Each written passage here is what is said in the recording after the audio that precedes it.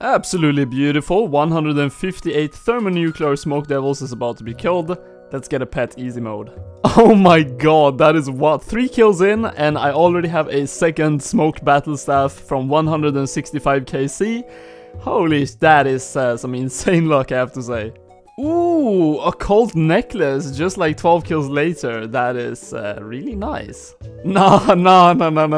Another smoked battle staff? That's 3 in 187 KC. I forgot to say, welcome to another Zero to Hero episode. I hope you guys will enjoy this thoroughly. And when this dies now, 94 Slayers. Only one more Slayer level until I can stop doing Slayer for quite a while, because then I have the Alchemical Hydra unlocked, and I have access to all the bosses that isn't quest related. Guess another pretty good milestone coming in, 97 strength, only 2 more levels until my second 99. I can probably get that fairly soon, and almost 119 combat. And that's the task done. I love this task, it's actually really nice to do, and the drops have been amazing so far. I swear I'm literally never going to stop taking cave horrors as a task. Look at this, 2 black masks again from a task in 148 kills. It happens like every time. So I could not actually get a Zilyana task. I tried for quite a while, but I could not get one, so I'm just going to do it without a task, because I want to focus this video primarily on Zilyana. So this is my setup. I'm going with a Ring of Suffering, Ruby, Dragon Bolts E, Diamond Bolts as well as a switch for later on in the kill, but let's see how we can do.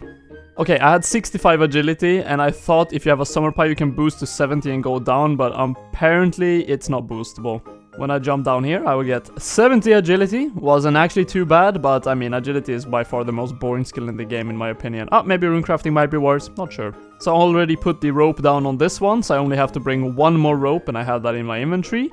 Let's go all the way here and use it on the second one. Even though my stats are actually drained now and I'm 67 agility, I can go down. That is quite interesting, but here we are outside of Zilyana's room. Right, so let's have a look at how Zilyana works now. It's actually a very easy God Wars dungeon boss, like really easy. So what you want to do is, the gear I have on now, for example, is really good at ranged and melee defense with the Verax. So you have Magic Prayer on, and I got melee there, by the way, I screwed up. You have Magic Prayer on, and you want to have Rigor on as well if you have that. And you want to hit the boss, meanwhile running around to the corners of the room. So you just keep doing this all the time, and you can actually outrun Zilyana. And you can hit, and then just run again. And you see the Starlight minion, the unicorn that is under the boss. That is a melee minion, but if you run all the time, they move at the same speed, so you will never actually get hit from melee hits. So you will only really take damage from the ranger. That's the horseman in the middle of the room shooting me. You will only actually take damage from him, and if you have Verax on, which is really good range defense, you actually won't take that much damage. So you can be here for quite a while. And I also brought a blowpipe, because after the boss is dead, I will use the blowpipe to use its special ability on the minions and heal some HP up again, so I can be here for a longer time. But essentially what I'm doing is, I'm using the Ruby Bolts enchanted until the boss is roughly half HP, and at that point I'm swapping to the Diamond Bolts, because the Ruby Bolts hit really hard if the boss is higher HP, but if the boss is a lower HP, it will just really damage you and do the same amount of damage that a Diamond Bolt, or even lower than a Diamond Bolt E would do. So that's why I have the switch. So 3 kills down, and I got a Prayer Potion drop, which is really nice. It gives you a possibility of staying here even longer, but you can see that I have a lot of supplies left regardless, so I should be here for quite a while. Actually first drop, but unfortunately not a very good one, but it is nice to see something green texted on the ground. 160k or something like that for a God Sword Shard. So I'm pretty much out of supplies now. I have 1 sip of Sour Domin Brew left, but I failed a bit, and I think that's why my supplies ran out real quick. And also the ranger kept hitting me really consistently, so that was kind of unlucky. But 11 kills in one trip is actually not too bad. So 11 kills per ecumenical key is very sweet, and 400k loot. Yeah, you really need the rares for this to be profit, I think. Oh no, is that a rune sword? It's actually 1 in 406. Pretty much as rare as the hilt. So a bit less kills this trip actually. I only managed to do 7 before my supplies ran out, but I had too many restores left, so I probably brought too many. But the ranger can ramble you sometimes, which really sucks. Another God Sword Shard. It's not the same one, but it's pretty much exactly the same value, so not the best. So I'm going to take a break from Zilyana now at 46 KC, and I'm actually going to try some General Grador. So this is the loot I got, 1.5 mil, but I am really scared of General Grador, to be honest. So I think most people actually do bandos in a group, and I've seen that he can hit really hard, so I think soloing him is going to be kind of a weird place for me as a beginner as well on the boss, but I really want to get both General Grador and Zilyana out in this video, because that's all the God Wars bosses done after that, and a Sarah God Sword is way too expensive for me. But I'm going to buy a Bandos God Sword for the special ability, and I also bought full Guthans, and yeah, I think that's pretty much all I need for this boss. With no relevance at all, I think it's time for me to swap to male. Let's see what hairstyle I will have now. Oh no. Not bald. I actually don't really like any of the hairstyles you can get, but I think this is the best one. So this is my inventory and my setup, you will see in just a bit, but the reason why I want to do bandos now is because after I've killed bandos, I have killed all the bosses in the God Wars dungeon on Old School RuneScape, and I've covered all of them for this series. So I'm probably not going to do a ton of bandos kills at all. I just want to learn the boss and see how it is to kill it on my own. As I said, soloing it is not that good if you're a beginner. So on my first attempt I actually didn't even have a BGS spec, because my special attack ability was drained from going down to the God Wars dungeon. But even though I didn't have a spec on my God Sword, which is actually really huge on General Grador, it hits really consistently, I've heard, I actually managed to kill it without too much trouble. Which, I mean, I used like 2 anglerfish or something, or 3 maybe, and I didn't really get hit that consistently at all. But in the future kills that I did, I got absolutely demolished. I didn't die once on this trip, or in general from bandos, I did 2 trips. But you can see now that I'm not really hitting him at all, and I get hit for 25s and all that, because the boss can hit you through, I think it's hitting me through prayer, or maybe it's a ranged attack that it does. And it hits really consistently, and it hits pretty hard as well. It can hit like 40s and stuff, I think.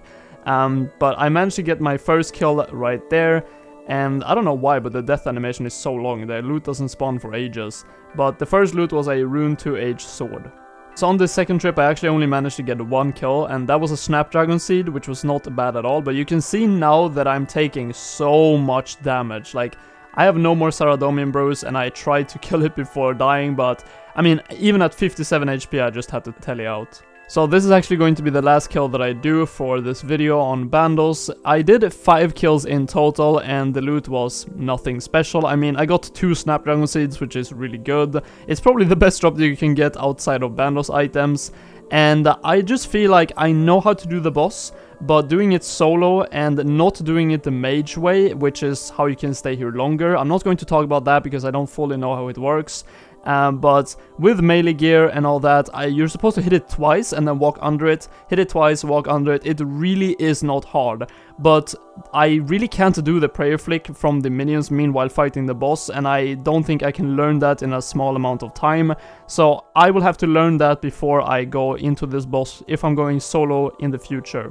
So all of a sudden I'm at Venenatis because I wanted to try some Venenatis. It is actually quite an interesting boss. I'm using the Verax gear because it can hit through defense, and Venenatis' defense is absolutely nuts. Now the thing is, Venenatis actually has a chance of one-shotting you at any time, hitting double 50s, but if you have Saradomin brews you can actually survive that because you get above 99 HP.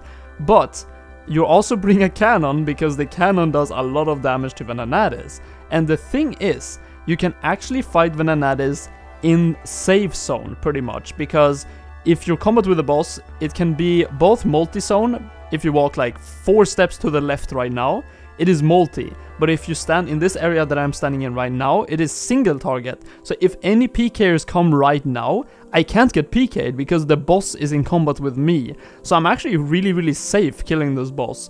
And that's why I'm comfortable with bringing a lot of gear, like this Verax gear, my cannon and all that. I'm actually risking like 1 mil if I die right now, so that's why I was comfortable with bringing all this to the wilderness, which I would never be when I was killing Vetion and all that. So I actually want to try some attempts at killing Venenatis. And the boss is supposed to be really good profit. It can drop you things like 100 grimy snapdragons, which would be like a 1 mil, which is just nuts at this point. And you can see that I'm hitting fairly consistently, and sure, my supplies are draining pretty hard because it can hit you very hard. But still, it's not too bad. Let's see what the first loot is going to be for my first Venenatis kill. Diamond bots, 31k. That's not too good, but it is a drop at least. Second kill coming in. Let's see what we get. Oh, supply drop. That is not too bad. Maybe I can stay here for another kill actually with that. Indeed I could. Let's see what the third loot in one trip is going to be. 50k super compost. The drops are consistently valued pretty decent. Wait, hold up. Is that the actual sea engineer trying to PK me for my Verax? Come on, dude. That doesn't feel right. A noob PKer versus sea engineer. I'm telling out. You might be wondering why I'm standing here and not at Venonadis. Well, I teleported to the Corp Cave. I walked out one step with my cannon in my inventory and everything, and I got killed by like 7 declawers instantly, and I just lost all motivation to do Venonadis with that. So I'm definitely going to get back to the boss in the future, but I just lost all motivation when I got one shot for like 1 mil. So I'm sorry if it feels like this video is all over the place, but I just bought Pegation boots and I sold my ACB and bought a dragon crossbow instead so I could afford the Pegations, and I'm going to go back to Zilyana. So I'm actually going to grind Zilyana now for the rest of the video and hopefully get some drops. And I just got 92 ranged, by the way. That's primarily why I'm recording here, but let's get some structure back to the video. Funny enough, that's actually the first magic seed that I've got in 90 kills. Still no drops, but 120k seed is pretty good. Kill number 100 coming in. If I don't get a drop here, I am 100 without a drop, and that is rune darts. So 100 kills without getting a drop. Pretty sad. Finally, Saradomin sword, and now that is like the worst drop you can get. It's only 700k, but it is nice to have a drop now at 115k C at least. I think that was a total of 15 trips for 125k C, and that means I used 15 ecumenical keys, and I think I'm going to end it right here.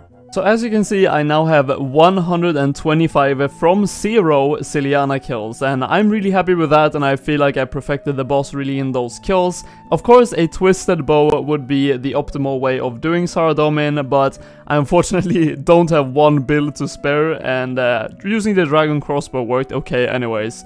And also the 5 kills on General Grador, and I think the 3 kills on Venonadis. I mean, I've definitely not perfected those bosses, but I have tried them and I do understand how they work.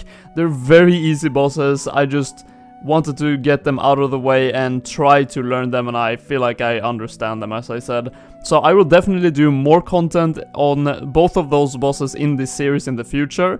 But as I said, sorry for the confusion earlier with like, randomly doing Bandos, randomly doing Venonadis. But at the end of the episode at least, I did get a Saradomin drop and I did do a lot of Saradomin kills. So I hope you guys did enjoy it, and I'll see you in the next one, guys. Take care. If you did, please leave a like and subscribe if you want to see more of my content. Have a good one, guys.